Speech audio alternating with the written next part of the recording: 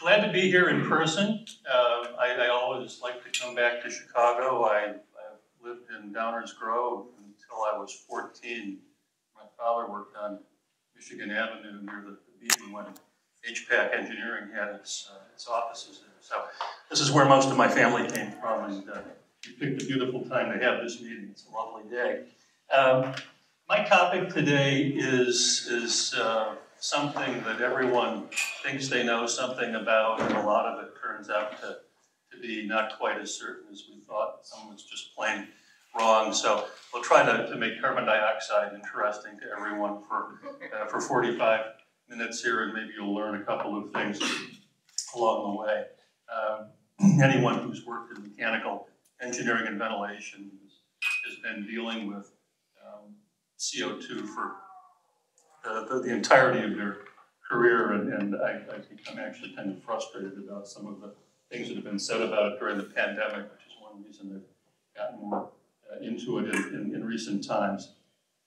So let's start with outdoor CO2. CO2 is something that occurs naturally. It's part of nature, but actually a very small part. I don't know if anyone really thinks about what it means to have something in the atmosphere and in concentrations like a few hundred parts per million, but we'll start with the composition of dry air. About 78% nitrogen, about 21% oxygen, and the next most numerous component of air isn't carbon dioxide, it's argon, the noble gas.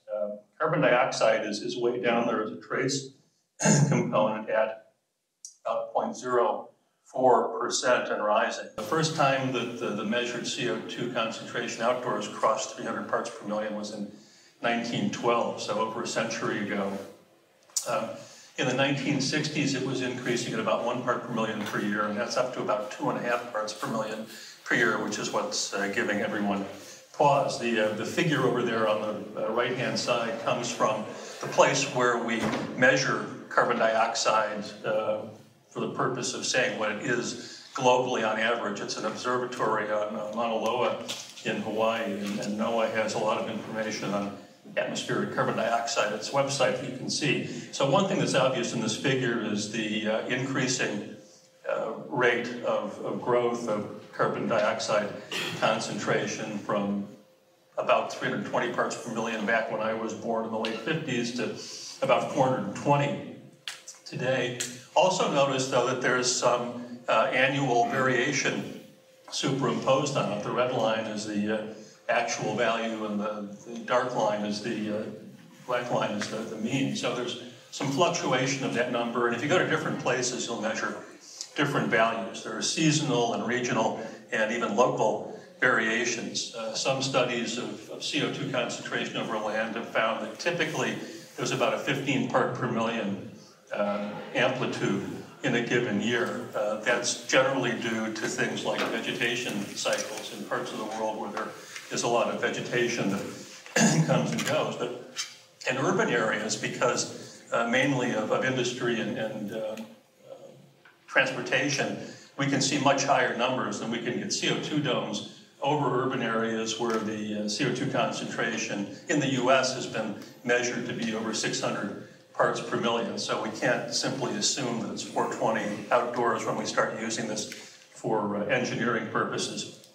Of course, we could talk for a long time about the intricacies of the carbon cycle, but it is a very interesting thing, and humankind seems to have been able to influence this with the additional CO2 that we're putting in from combustion. But there are a lot of exchanges going on all the time, even without us, between large bodies of water and vegetation and other fauna and flora that are on Earth. So that's what's outdoors. It's our point of reference. Now what about human CO2 emissions? Life for us on the simplest level involves consuming sources of energy and burning them so that we can do various things. So CO2 production is a byproduct of metabolism. You take in carbohydrates and proteins and other things, and your cells convert them into energy and into structures in your body, and carbon dioxide is one of the waste products that's produced as a result of that.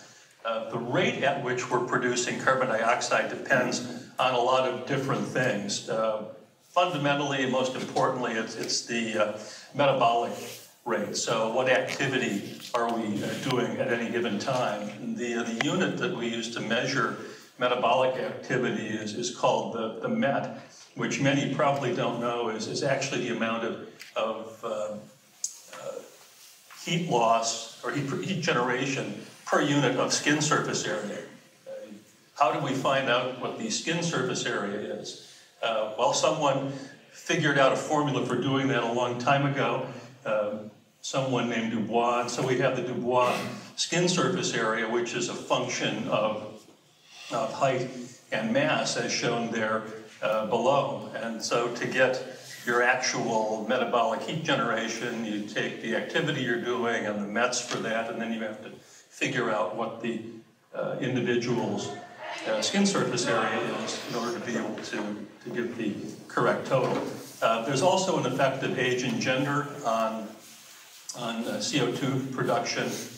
Some of this may simply be a function of differences in mass between men and women, but not entirely. And even diet is a factor. So the amount of carbon dioxide it takes to metabolize different kinds of food depends on what they're made of. So there are a lot of really interesting things that make this complicated. The table on the right is a list of MET rates for different activities. 1.0 is supposed to be a very sedentary person, really someone who's just sitting still and doing nothing. Office work we generally consider to be up about 1.2 MET, and it can go up from there.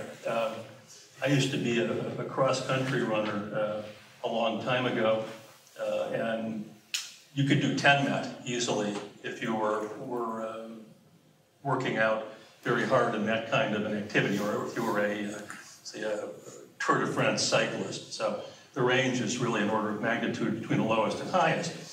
You might be interested in the concentration in exhaled breath. It's close to 40,000 parts per million. So if you want to screw up a CO2 sensor, just breathe on it, and you may have to go back and recalibrate it again.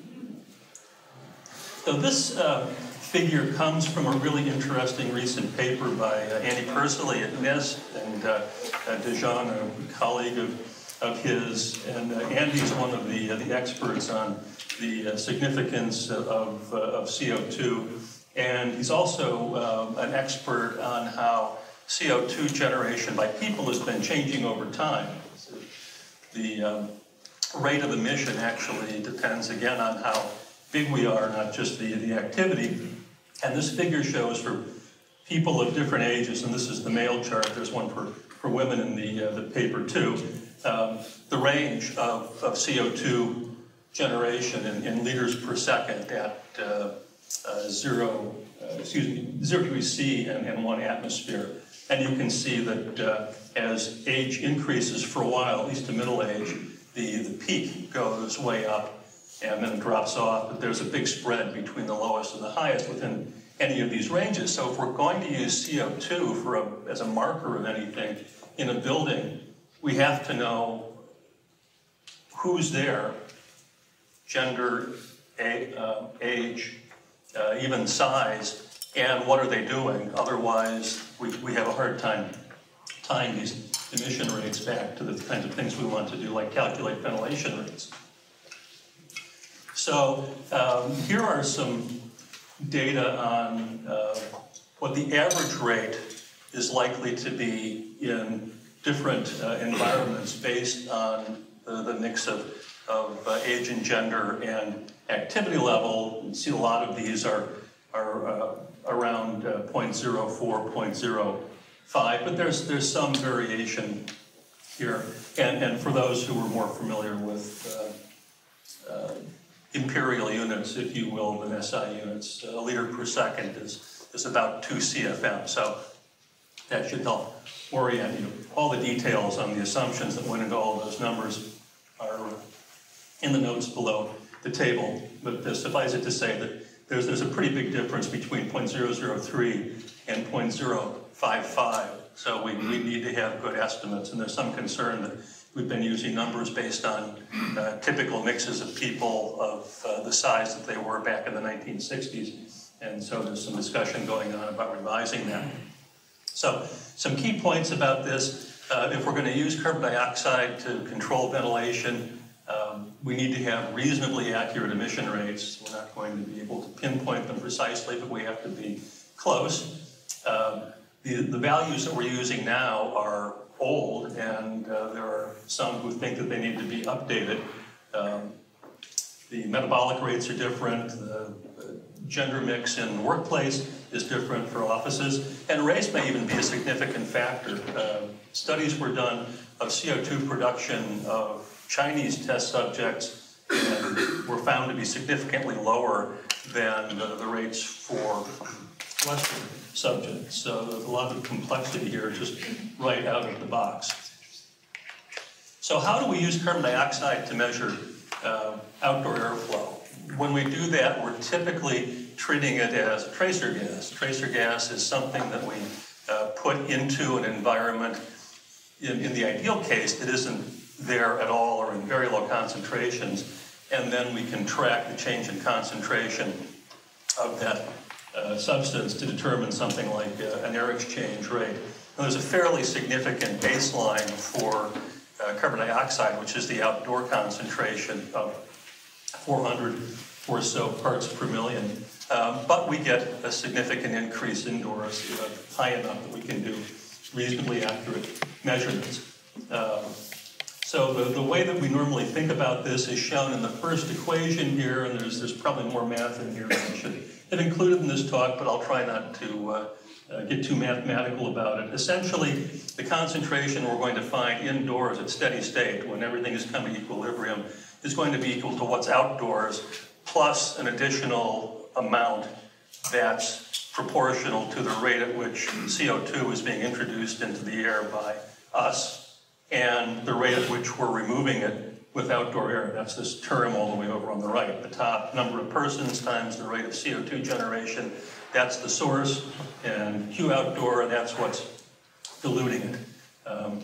And for typical ventilation rates that we've had in our standards for a long time, that increase would be about 700 parts per million. That corresponds to about 15 or 16 CFM per person.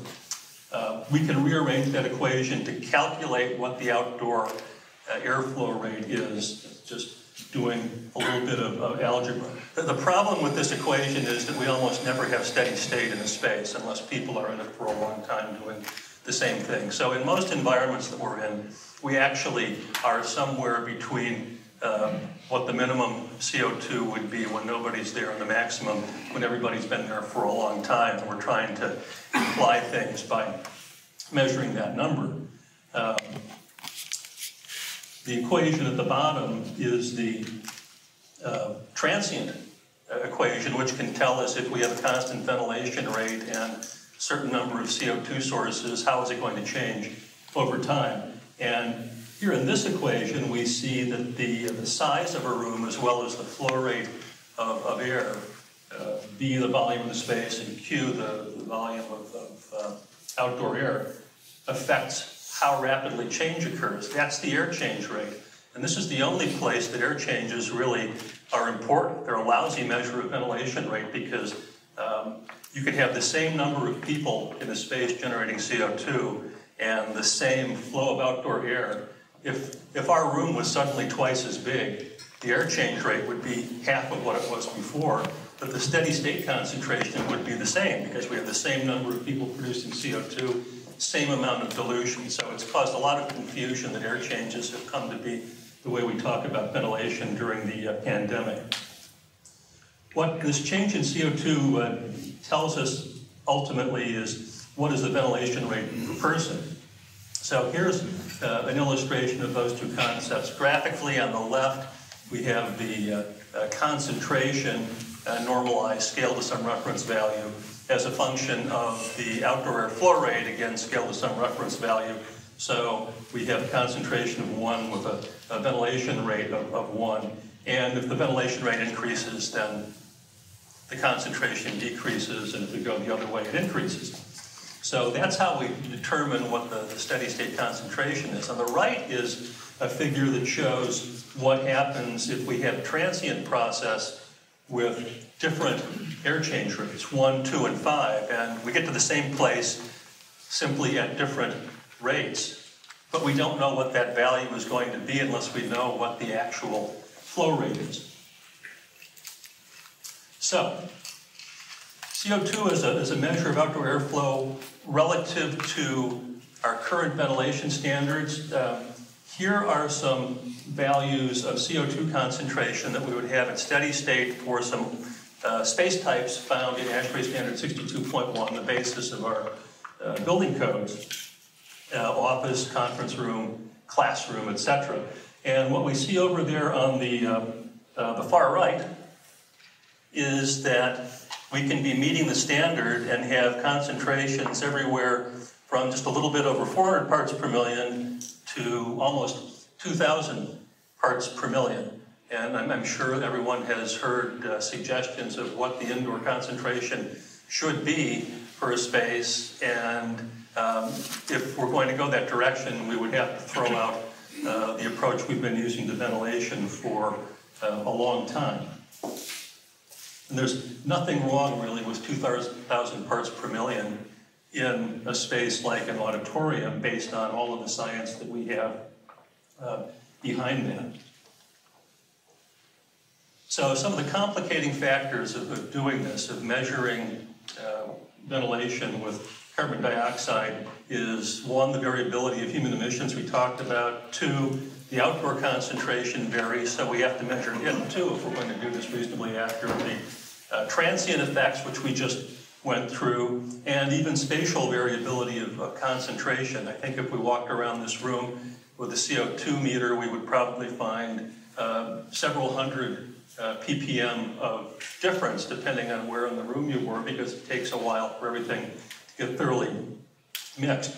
So from my point of view, and this is what I've been arguing about for years before the pandemic, was that we should really use direct occupant counts. And I remember I really enjoyed the talk at the earlier Rodeo where we had someone who was telling us about other ways of doing direct occupancy counts. That's far and away the better way to do it.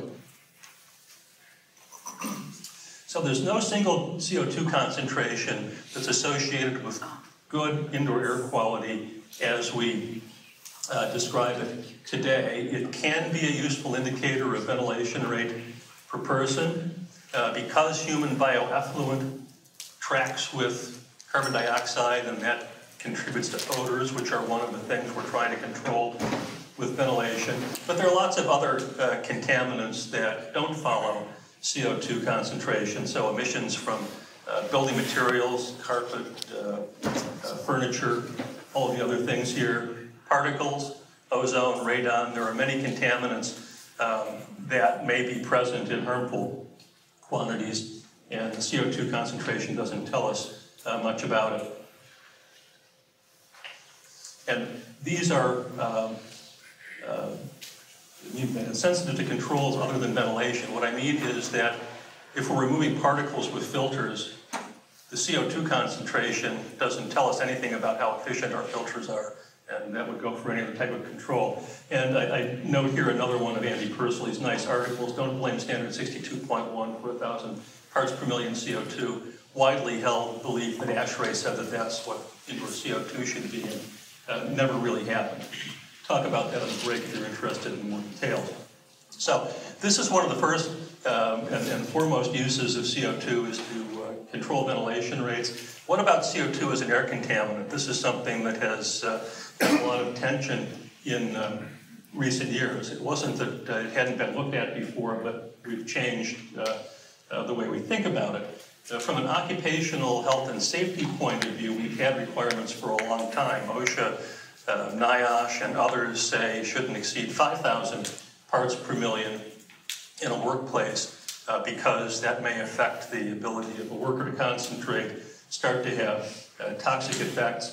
The immediately dangerous to life and health level is 50,000 ppm, which is way, way over the levels we normally have indoors, which are typically perhaps 1,500 parts per million or less. Now, there has been research and discussion about the impact of relatively low carbon dioxide concentrations on cognitive function. They're controversial, and I'll give you a little look at the controversy here soon. To paraphrase the paragraph here at the bottom, ASHRAE recently published a position document on indoor carbon dioxide, and the conclusion was that the evidence on cognitive effects at such low levels is not to the point where it would justify changing any standards or regulations at this point. The figure comes from a brand new indoor air quality handbook and shows us some of the levels that we do believe we have some confidence in. And note that there are two columns here. One is carbon dioxide, and one is human bioeffluents with carbon dioxide. And what some of the research that's most credible has shown is that the CO2, as we've always tended to believe, is telling us more about how much bioeffluent there is than the level actually being significant in itself. So, for example, for office work, no adverse effects until 20,000 parts per million, possibly some significance above 3,000 parts per million. But if we include bioeffluent variation with carbon dioxide variation, much lower level, about 1,600 ppm, where we can start to measure things, and so on. There are many toxic effects that can occur from exposure to carbon dioxide. Paracelsus told us everything is a poison. It's only the dose that matters. Even something that seems to be non-toxic can suffocate us if it isn't oxygen. So here's a graphic I got from my friend Pavel Wargashki at Technical University of Denmark, and it shows some of the different things that can happen as a result of high concentrations. But notice the levels that are associated with these effects, from 1 to 15%. 1% is 10,000 parts per million. So we're talking about toxic effects, truly toxic effects, only occurring at levels that are double the occupational exposure limit. So they can happen, but it would be really unusual to have anything like that happen in most indoor environments. So the paper that, for me at least, started this whole debate about cognitive effects was one by Satish et al., basically a group from Lawrence Berkeley National Laboratory. And back in 2012, they published a study where they had exposed human subjects, students at Berkeley, I think, to 3 different levels of carbon dioxide, and they varied the carbon dioxide by injecting pure CO2. So there was no variation of the bioeffluent levels. The outdoor air flow was the same. So this was the only thing that was happening. And they found significant effects at 2,500 and measurable effects at 1,000 parts per million in these studies. And these somewhat agreed with an earlier study that had been done by some Hungarian researchers, but using a different way of testing cognitive function.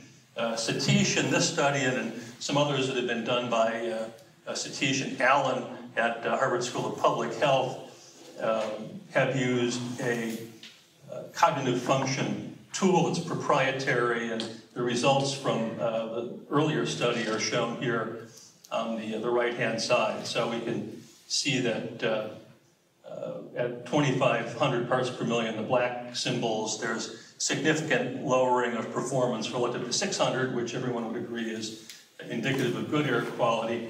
But even at 1,000 parts per million in their study, they found lower values of performance. Because if this holds up, then it could lead to significant changes in our ventilation standards if we're trying to provide the kind of air quality that those standards purport to.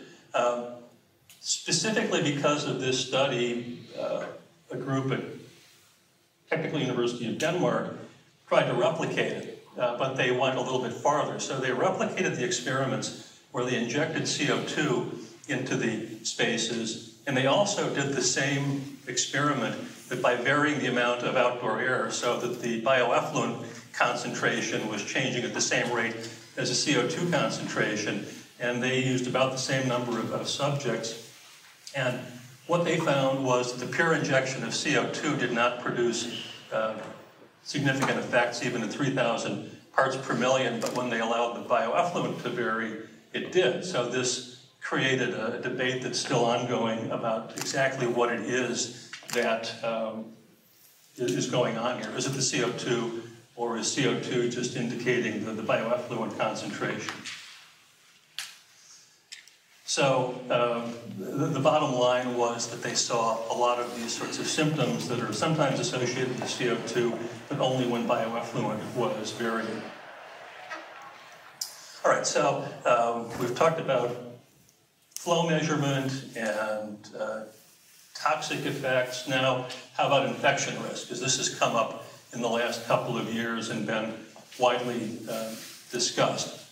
There are a lot of factors that can affect our risk of infection by a pathogen like SARS-CoV-2. Dose response, how many active virions does it take to get an infection? How many is an infector producing per unit of time?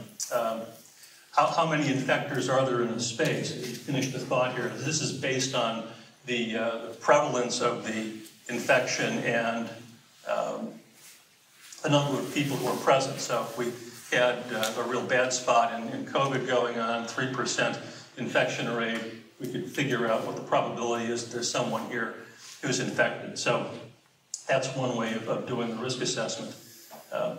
What are the activity levels of susceptible individuals? The more you inhale, the more likely you are to be exposed to active virus.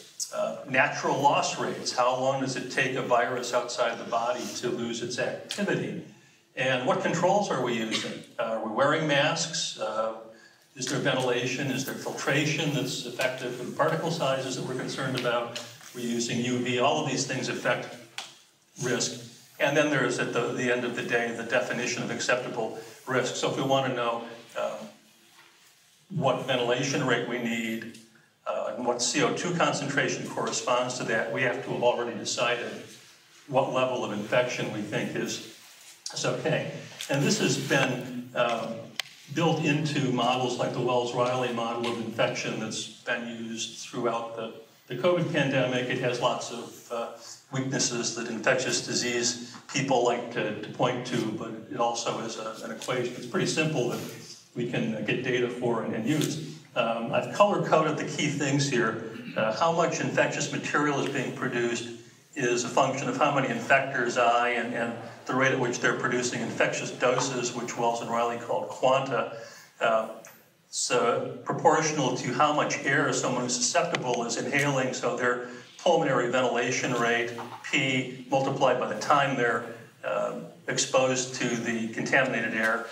Both of those increase and risk goes up, and then we have Q here, which I'm calling uncontaminated air. It could be outdoor air, but it could be air that's been cleaned by a HEPA filter. So we can use a method like this to determine what the airflow rate is, and then using the methods we've discussed for calculating ventilation rate and relating it to CO2, we could do that. And that has been done. But some have gone a little bit farther and tried to identify CO2 directly as an infection risk indicator using a concept called the rebreathe air fraction. So all the carbon dioxide that's in the air that's above the outward concentration is there because somebody exhaled it. And so every breath we take, we're inhaling a certain amount of air that somebody else exhaled, which I think we've been doing since the beginning of time. But when you think about it too hard, it can bother you. So we can go through an analysis to relate the carbon dioxide concentration increase above outdoors to the fraction of air that you're inhaling that was exhaled by someone else. And then if we keep adding to this analysis, well, how many infectors are there likely to be present? At what rate are they producing infectious doses? Then that can be worked into a a measure of dose and of infection probability. So when you see discussions of rebreathed air fraction, and it should be X, and so the CO2 concentration should be Y, this is where it comes from. This idea was actually first floated by Donald Milton and Rudnick, his student at Maryland, and that was for influenza, but Peng and Jimenez have retreaded it for COVID. It's exactly the same idea. Now, in terms of just prescriptively specifying a CO2 concentration, RIVA, the European organization for HVAC, similar to ASHRAE, has looked at this and did some relative infection risk calculations using the Wells-Riley model and came up with some recommendations for CO2 concentration in offices that are shown in this figure. And even here we don't have one single value that they're recommending that's correct all the time. Somewhere between 600 and 800 ppm is where most of those sorts of recommendations are coming out. So caveats, there are lots of assumptions involved in estimating infection risk. Even if we left CO2 out of it completely, it's very complicated and not very accurate at present. The models that we're using now, like Wells-Riley, don't account for proximity. There's a lot less risk to the folks in the front row with me standing here than if I walk over and breathe directly on them. We all know about that. There is truth to that aspect of distancing. So there is that, and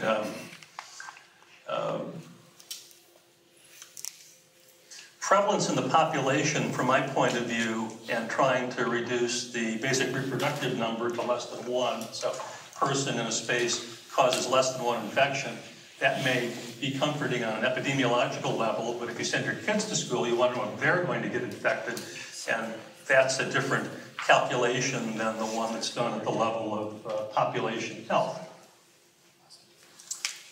All right, so now let's go on to something else that we all have come to love and believe in, which is demand-controlled ventilation using carbon dioxide.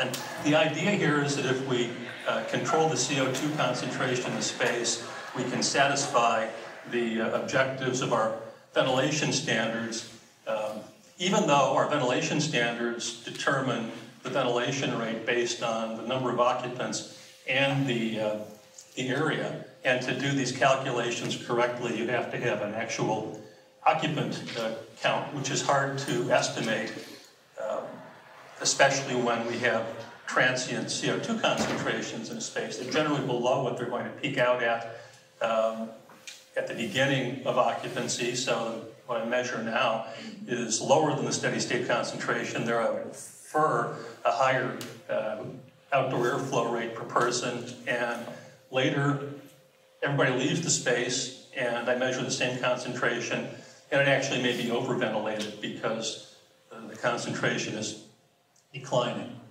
The consequence of having both area and occupant components of ventilation is that the theoretical set point we should be maintaining changes with the number of occupants.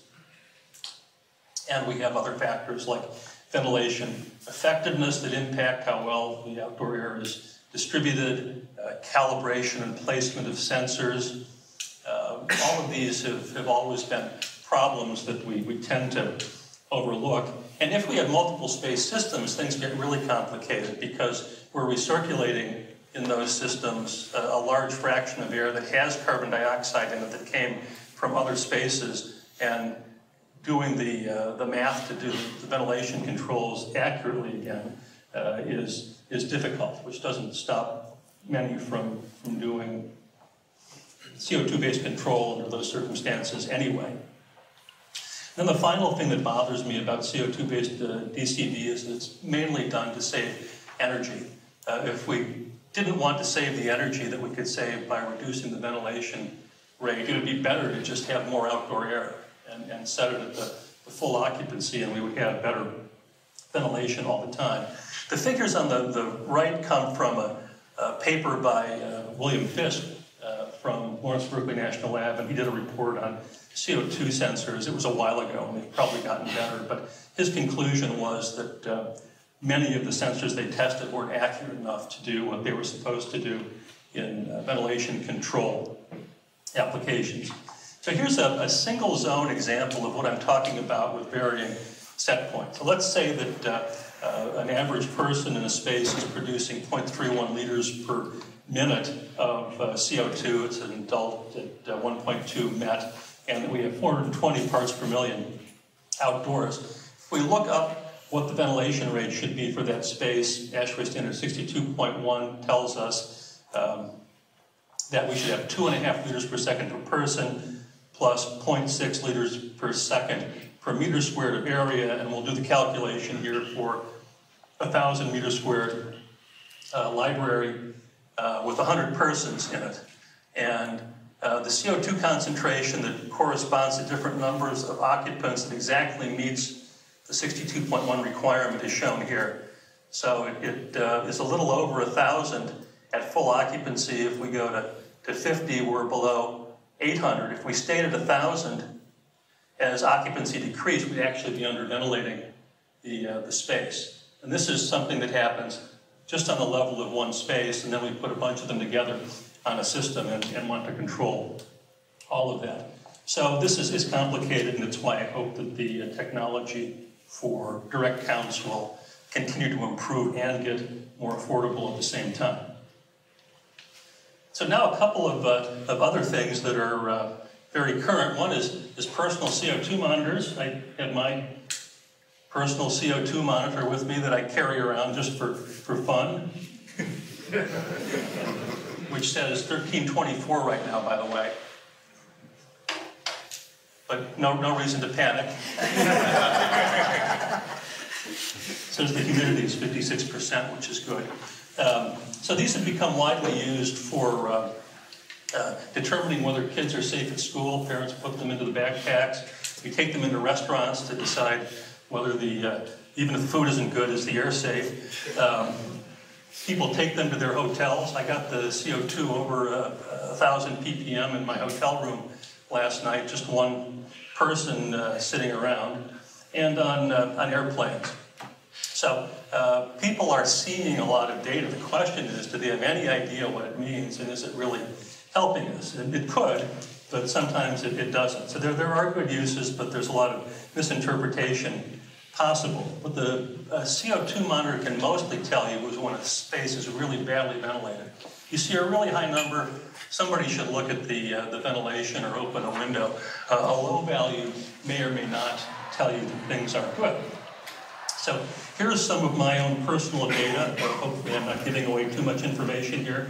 This is from my CO2 monitor sitting at home over the weekend, and you can see things are pretty good there. We keep a lot of windows open, so high was only about 900 ppm during this period, and you can see here when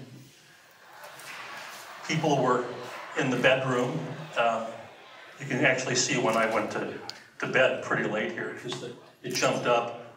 And I think at some point, I may have opened a window somewhere as it dropped and then climbed some more. So get up in the morning, it goes down, mess around in the bedroom, get dressed, and go to the office, and it drops. So you can learn a lot about how well ventilated your house is by looking at this over time. And we found that we needed to open windows to keep the air quality where we wanted it to be.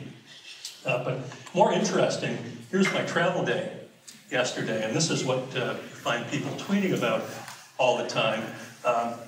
These times are shifted 1 hour because by the time I downloaded this, I was in Central Time Zone, so I didn't actually get on a plane at 5 a.m. It's more like 6 a.m.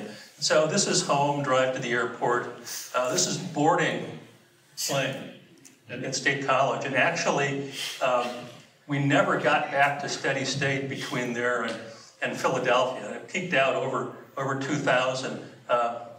This is deplaning. And then in the airport, it was pretty good. And then fly to Chicago, right? So again, boarding, not much air conditioning in the plane, and I think people are more active too. I mean, they're schlepping their luggage and all that stuff, so you're likely to get a big peak. This is actually in flight, and again, deplaning, and then after that, it was good. So, you know, this kind of information is good to know about, and it might be, you know, a good reason when you get on a plane to have your N95 mask handy and use it, which I do whenever I travel through airports.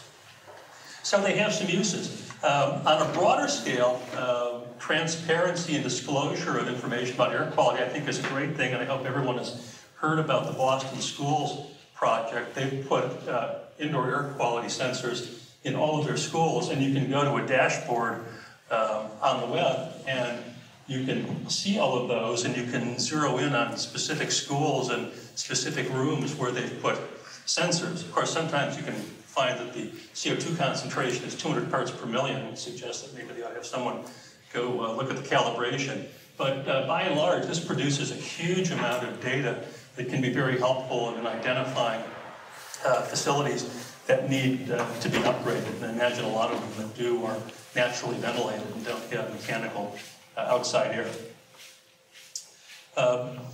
So I'm getting to the end here. I want to mention before I stop that this brand new X-ray position document is a really good, concise read that covers a lot of the things that I've talked about. It has references that you'll find interesting on some of the scientific background. You can get that at the X-ray website. Just go there and search for position documents, and you'll find it in the list along with some other good ones. What this is about is current summary of the state of the art, as you can find, and you'll see most of the things that we talked about are in this list, and a few that aren't. It's like air cleaning directed at CO2 removal alone. I'm sure some of you have seen technologies advertised that scrub CO2 out of the air, which is not a particularly useful thing to do, and it confuses the issue even further. So let's wrap it up here with a few summary thoughts. We've talked about the use of CO2 and about the importance of CO2 literally for centuries. It has acceptable uses for ventilation measurement and for IAQ assessment, but it's not really a good overall indicator of indoor air quality, and it has some limitations for controlling airflow as well.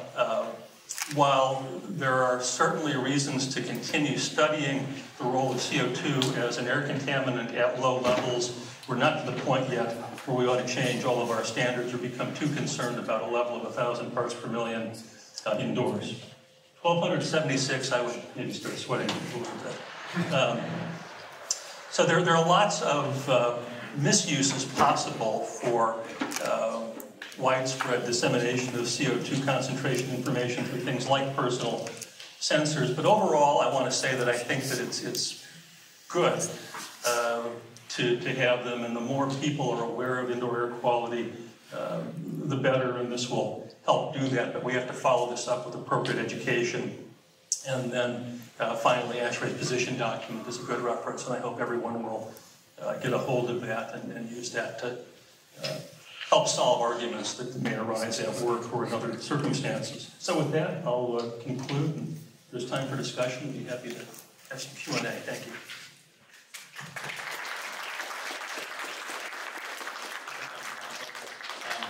I don't know, it's very possible that the school figured something out that we haven't yet that got them down to 200. Oh, they're probably using the CO2 scrubber. Yeah, probably not. I'm happy to help take questions. Oh, Lee's got a question. Yeah, one question, when you're referencing bioeffluents, is that just CO2 that is humans are breathing out, or what is the Oh, it's all the other things that are produced by metabolism. So, the components of body odor, various VOCs and other organic compounds that we're not actually measuring, they're produced in a similar proportion because they're metabolic byproducts too. And like CO2 output, they would change somewhat depending on what you eat. I don't know if you ever had the experience, but some different foods will make you smell more than others when you digest them. So how is that a factor then with the CO2? How is that in interplay with the CO2 then? Oh, there's a proportionality between them. So, I don't know if it's exact, but that's the notion is that bioeffluent production and CO2 production are coupled. So CO2 is a marker or a tracer for the bioeffluents. It's a lot easier to measure CO2 than to try to measure these other things. Any other questions? Yeah, it's kind of the same theme, but really, what was the difference in the two studies that you said, the Denmark study and the other study that sort of showed, okay, there may be this correlation? Right, so in one case, we've got a chamber with subjects in it, and let's say we establish a ventilation rate that gives us a concentration of 600 parts per million. Now I change that, not by changing the ventilation rate, but by injecting pure CO2. The rate at which bioeffluent is being removed is the same because the source is the same and the outdoor airflow rate is the same. So that's what Satish et al. Did, and the DTU group in Denmark did that, but then they did it without injecting CO2. They turned down the ventilation. So they set it to have 500 parts per million initially, and then they increased it by reducing the ventilation. So now we're changing the rate at which we're removing bioeffluent as well. So that concentration should be going up in proportion to the CO2. That's the difference. And they found significant effects in that case and not in the other.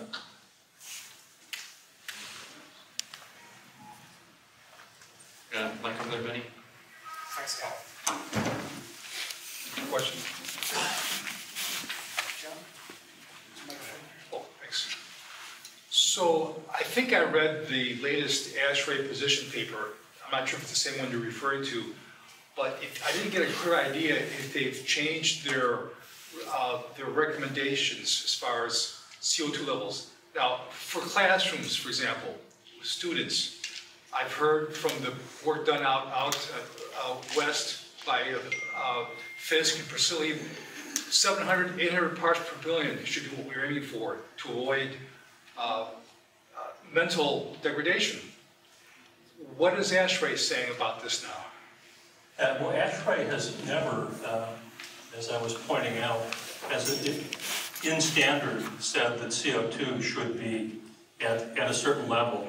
There was a lot of confusion caused because there was an appendix to standard 62 for a long time that showed how you get a CO2 concentration that relates to a certain ventilation rate, and they happened to use 15 CFM per person or 16 CFM, and that gives you 700 above ambient, and when ambient was 300, then that would be 1,000. But that was actually pulled from the standard because it was confusing people. As far as Fisk's work and others, sure, there have been studies done for a long time that have said that we should have higher ventilation rates because we can see reduced sick building syndrome incidence and some improvement in work performance. The question is, how significant is that? Is it significant enough to change the standards, and the committees that write the standards and the committees that write the code, more importantly, have never been persuaded of that. I would like to see a higher standard for air quality set, but I don't think we should get there with ventilation because of the energy implications. I think we need to focus a lot more on air cleaning technology to help us do that efficiently so that we don't have to have this ongoing compromise or tension between decarbonization and energy efficiency and indoor environmental quality. I think we've got time for maybe one more question. Over here.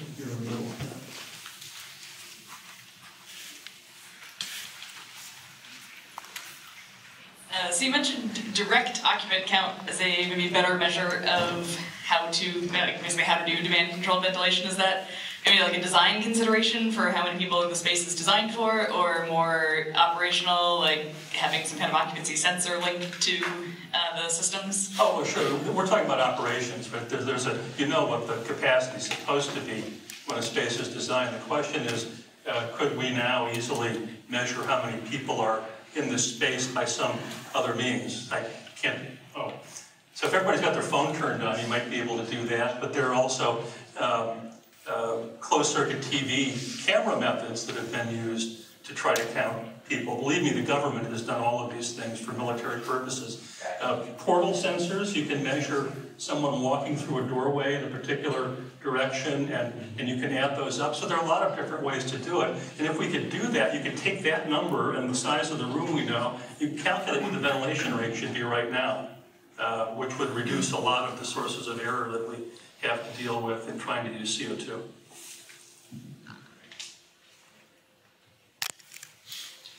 So we invented more time. If anyone has any more questions, we can answer a few more. I always wonder what happens during flight, because I saw like on airplane they have air change. They have an air change every like 3, 4, 5 minutes. You're supposed to have like 15 ACH per hour.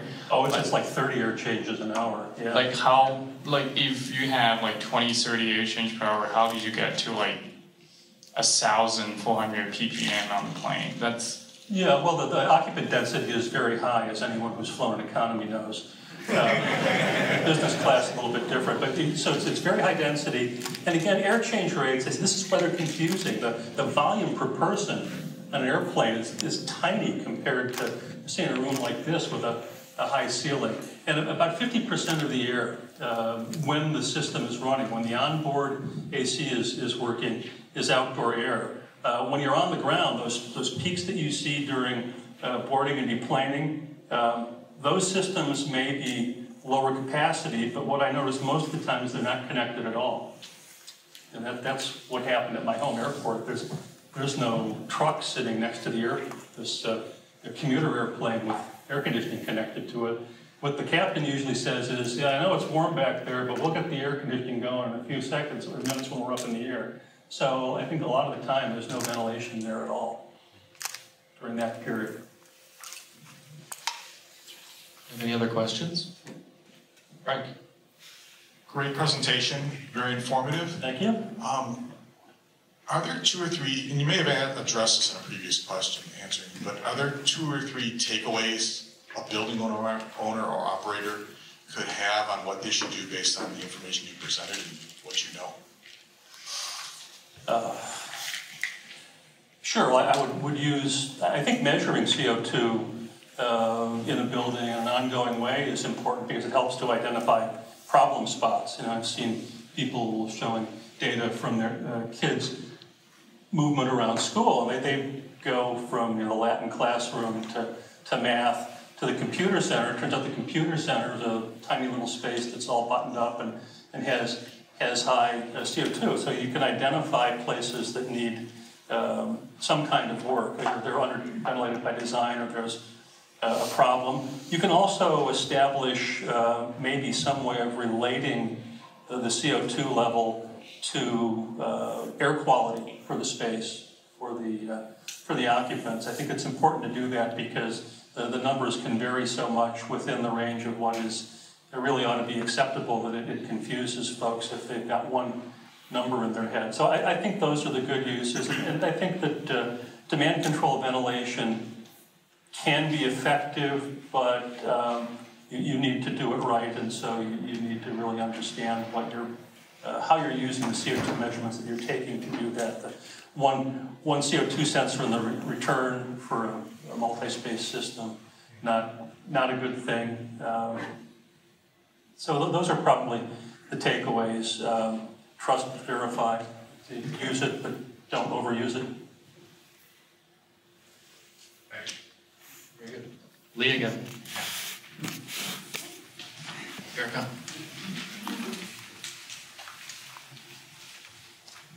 So I took over a new role about a year ago, director of operations for a medium-sized property management company. And one of the challenges that I have is a lot of these smaller buildings don't have the equipment or the capability to monitor the CO2. So the question is, how much outside air should you bring in to make sure you're